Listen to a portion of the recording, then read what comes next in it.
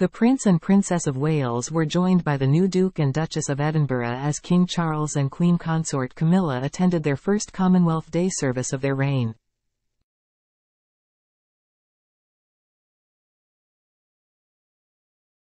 The King is expected to deliver a message marking the occasion from the great pulpit in Westminster Abbey, and will no doubt pay tribute to his late mother, Queen Elizabeth II.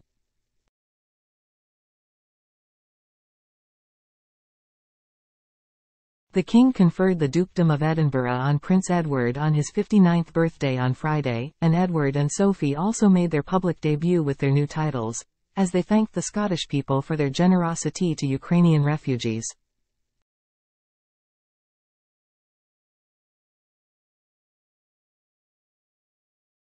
Meanwhile, the couple's son, James, Viscount Severn, is now the Earl of Wessex. Duchess Sophie looked elegant in cream as she and Edward arrived at the Westminster Abbey service.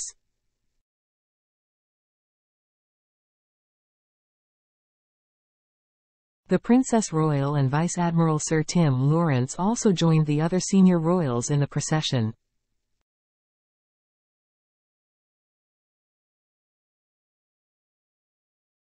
The windy conditions meant the royal ladies had to hold onto their hats. Kate looked elegant in a navy and white floral printed peplum-style two-piece from Erdem.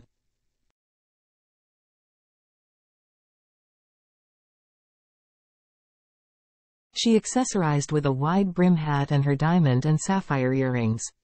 Charles is now head of the Commonwealth, following in the late Queen's footsteps after she successfully lobbied for him to take on the role.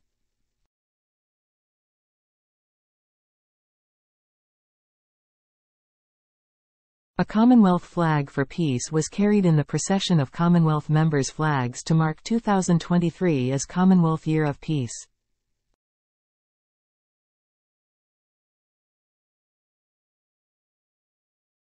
The service included musical performances from saxophonist Yolanda Brown, West End stars Rashani Abbey and Nuwan Hugh Pereira, and the all-female Amalgamation Choir, from Cyprus.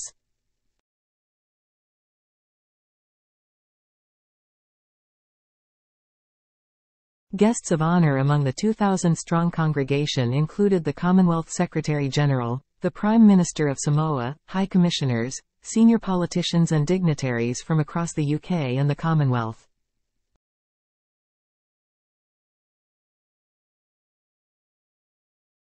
Also in attendance were athletes from the home nations who competed at the Commonwealth Games in Birmingham last summer, as well as faith leaders, and more than 750 schoolchildren and young people from throughout the UK.